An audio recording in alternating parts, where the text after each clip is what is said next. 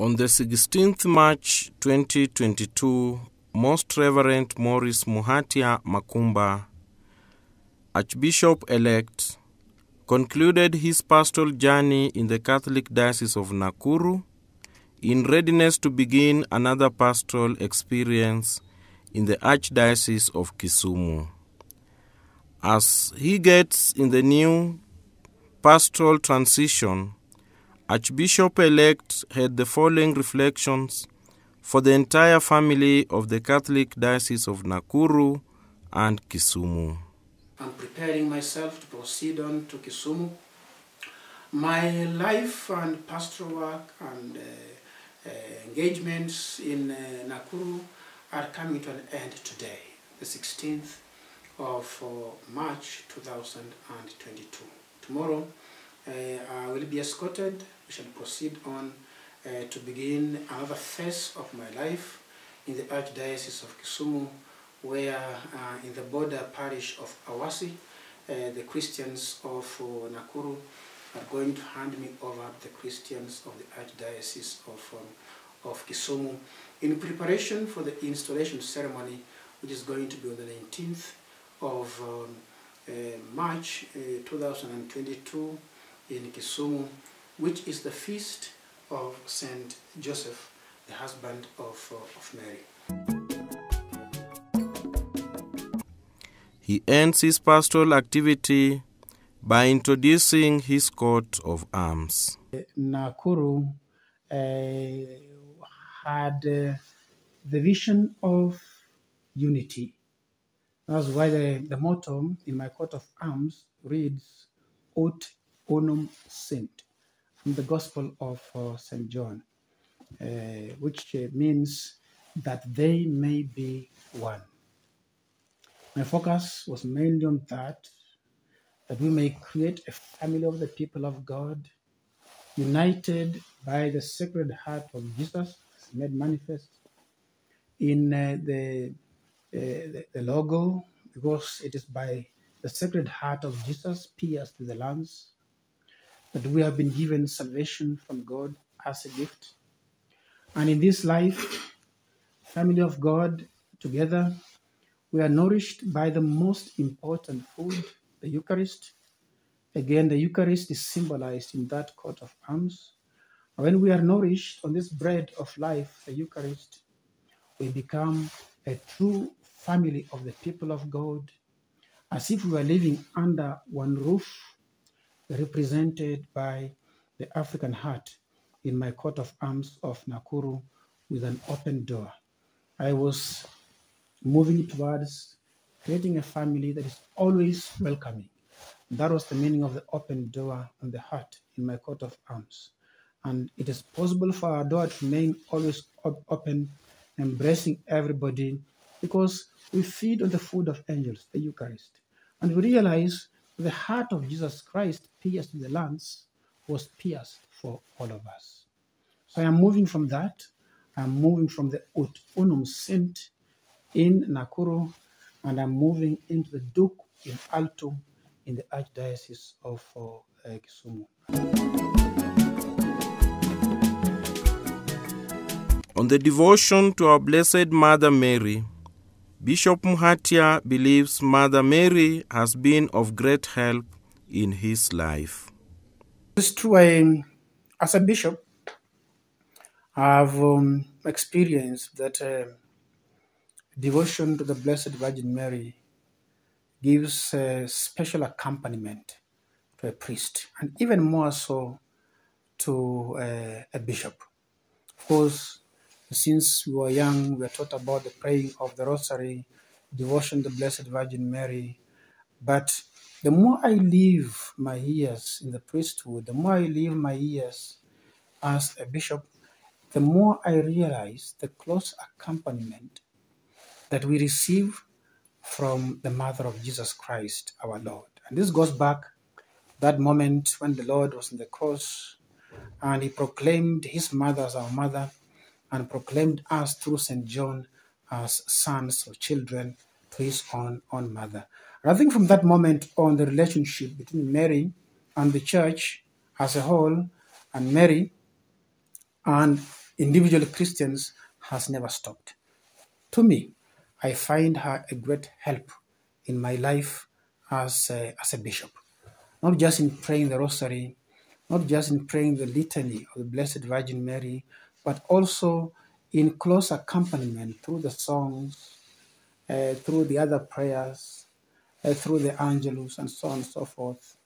I have found a lot of assistance, a lot of resourcefulness, a lot of accompaniment, and a lot of consolation many times from the Mother of our Lord. Because you reach a certain point and you feel that there is somebody who is really interceding for you. There is somebody who is helping you come out of complicated situations, difficult situations, that of your own you cannot imagine how you could ever have come out of it. But again, by the help of God, by the grace of God, through the intercession of the Blessed Virgin Mary, I have found a lot of support in my ministry, and I will continue relying on her, even as I move to the Archdiocese of Kisumu, on her prayers, her accompaniment.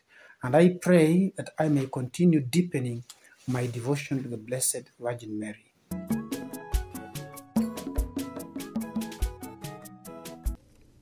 Being a strong advocate of education, he concludes his service in the Catholic Diocese of Nakuru with an initiative of empowering the entire community through establishment of a university in collaboration with the Jesuit congregation.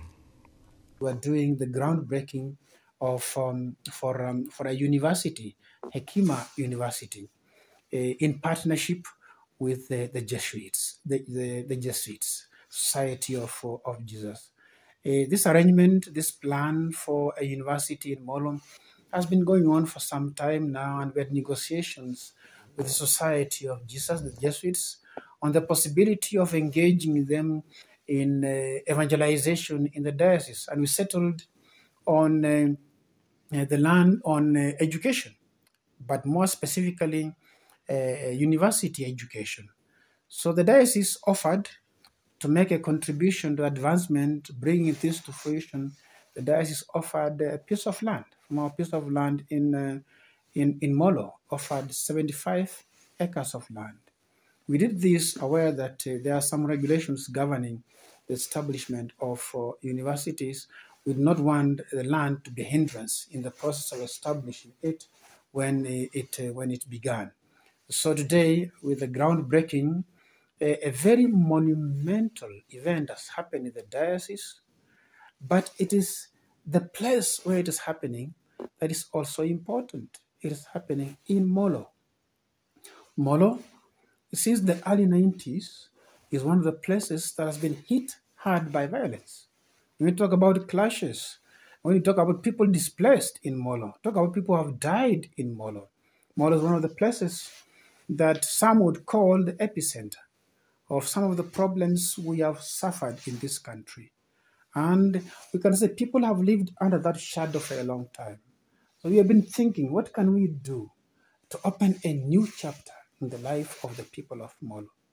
And when this university came around, it was a good opportunity for us to begin this new chapter in Molo, to open Molo to many more opportunities.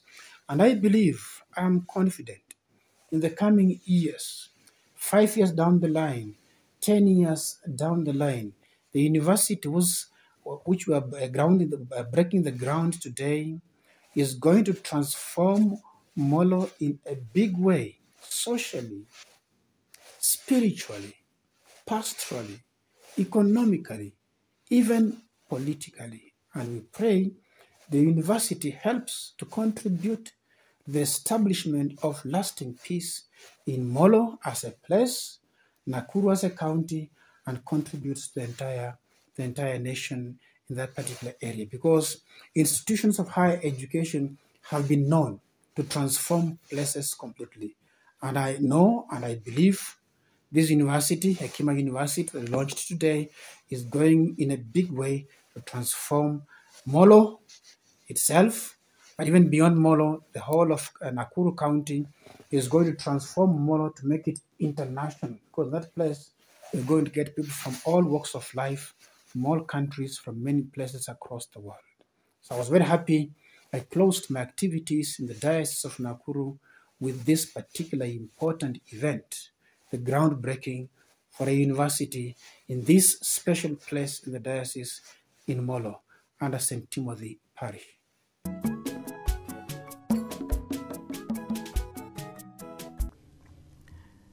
This year, being an election year, he calls upon all to embrace peace and respect as we near the election time. Nakuru now for 12 years, and I can say in comparison to the past years, we have enjoyed a lot of peace. When I say Nakuru, it's good for us to remember, when you talk about Nakuru, you're talking about two counties, the county of Nakuru and the county of Baringo. They make up the diocese of Nakuru. There's been, by and large, peace. But I must emphasize, there are parts of the diocese that are still experiencing trouble, especially parts of Baringo, especially that part we call East Pokot. We still have sporadic violence in that particular area, trouble, clashes in that particular area, and we need to find a lasting solution to these problems as a country. Personally, after my 12 years in this diocese, I have come to believe sporadic operations in that part of Baringo are not going to give us a lasting solution to the problems in that particular place. These people have many problems that we need to face as a country. We need to open up this particular place. Infrastructure. I think the government needs to work seriously towards opening this place by building roads, so that the place becomes accessible. It's only until last year, the year before last year, that we had the first tarmac road going into East Pokot ever since the world was begun. The first tarmac road ever went there only 2 years ago. These are places where police stations don't exist at all. These are places where schools are very rare, few and far between, 20 kilometers between schools and so on and so forth. So access to education is very limited. The levels of illiteracy are very high, sometimes in areas as high as over 90%. When people are living in situations like this, sporadic operations cannot be a lasting solution. There are plastic solutions to a systemic situation that requires a very different approach. And I would invite the government, because I know they know the real problems of this part of Baringo. I would invite the government to invest more into infrastructure, to invest more into lasting security, to invest more into education, to invest more into health. This is the only way we are going to build a lasting, peaceful community in that part of Baringo that is so troubled up to today. Because every now and then, when you think things are coming down, it comes up again. But apart from that situation that requires the attention of all of us, the church, the government, and all other leaders, most of the time in Nakuru has been very, very peaceful. And we have enjoyed peace in comparison to the past years. And I pray that this continues. In the past, people have looked at Nakuru as the center. In a certain sense, even geographically, in a certain sense, it finds itself at the center. But it's more than a geographical center, a cultural center, where you have a meeting point of so many people. I cannot think of a community of Kenya that is not found in Nakuru, especially in the urban areas of the county of Nakuru. It's a very, very cosmopolitan county, and that in itself is an advantage, which the people of Nakuru should take advantage of we as a country, we should take advantage of. And I'm making a very special appeal to the political leaders this time round. We know what we have gone through in the past. We know what we can go through if we are careless and reckless. And I appeal to each one of them, even as we politic, as we campaign, as we present our views to the people, our visions to the people, our manifestos to the people. Let us do it with decorum. Let us not instigate violence. Let us not incite our people to violence. Let us build peace among the communities. Let us not pit communities against each other. And with this, there's going to be experienced even more development in all sectors of life in the diocese of Nakuru, both in Nakuru and in Baringo. And I pray as we move close to the elections in August this year, all those who address the people are going to be measured in what they say and what they do. We, on our part, as the church, both in Nakuru, where I'm coming from, and in Kisumu, where I'm going to, we are going to build peace. Because it's the responsibility of the church to build peace with whoever person. And the Catholic Church does not discriminate against people, whether you are in the opposition or in the government of the day. All these are members of the church. And a priest or a bishop cannot show preference for one side or the other. Ours is to act like a radar, directing the people, correcting the people without siding with any side. In fact, it is not advisable for any priest, for any bishop to make manifest his political leaning, because when you minister in the church, you minister to everybody, both those in this particular party A, in party B, in party C, those who are singing this song, those who are singing this song. When they come to the church, they are united in utukufu. When they go out, one is singing this one, another is singing this one in praise of their own respective parties. So we encourage our people in the whole country. In a special way, I appeal to the people of Kisumu, where I'm going now. We shall continue playing our role as the Catholic Church, the role of supporting peace initiatives, the role of pointing out mistakes that are being done by the people who are holding responsible positions. But at the same time, above all, we are going to act as the church is supposed to act, as a mother. We will be pastors to everybody. We will minister to every one of you. Whether you are in this party or in the other party, you belong to the body of the people who are called children of God. Thank you.